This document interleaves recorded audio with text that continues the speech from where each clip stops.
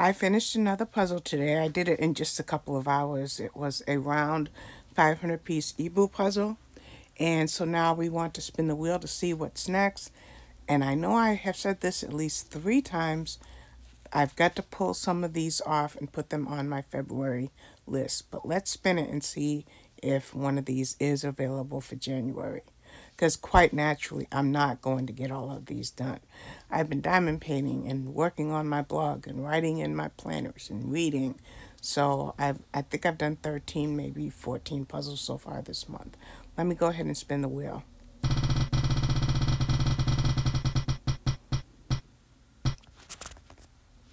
Okay, it's Book Nook. I think we can do this one. I do have to go in my office and look in my planner, but this is, if I'm not mistaken, a White Mountain or an Amy Stewart. It's one or the other. I'm not really sure. I won't know until I go and dig it out. But let me go ahead and save this video after I hide. I actually am not, well, yeah, I'll go ahead and hide the slice. We're going to say Book Nook, and if I have to replace a February puzzle, I will. We'll see you after I'm done with the puzzle. So as usual, when I do one of these videos, I show a sped up version of the slideshow before I slow it down. Again, this is a White Mountain jigsaw puzzle. I wasn't sure when I spun the wheel, but it was a 1,000 or is a 1,000-piece jigsaw puzzle. Now, their 1,000-piece puzzles are larger than your typical 1,000-piece puzzles, so this fits on a board that will do or accommodate up to 1,500 pieces.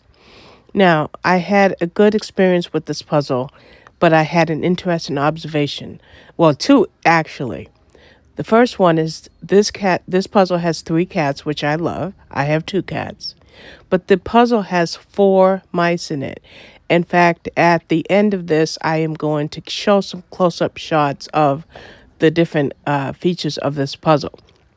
So I'm thinking, I hate mice. But then it made me think that one of my favorite coloring books is called Mouse Guard. It's mice in soldier-type poses, and I love that coloring book, so maybe I don't hate mice as much as I thought I did. The second observation I wanted to make when I was working on this puzzle is I was thinking that the puzzle might be dark or too dark for my liking. Well, I was definitely wrong. And the reason I say that is because when I made the trays, basically all I do with the trays is turn over all the pieces until I fill up a tray and go to the next tray and the next tray and the next tray. Well, the only 2 parts of this puzzle that I sorted was that stained glass window and all of the brown that's in the wood. Everything else was mumbo jumbo. So every time I looked at that dark parts of the wood, I thought, oh, this is going to be a dark puzzle.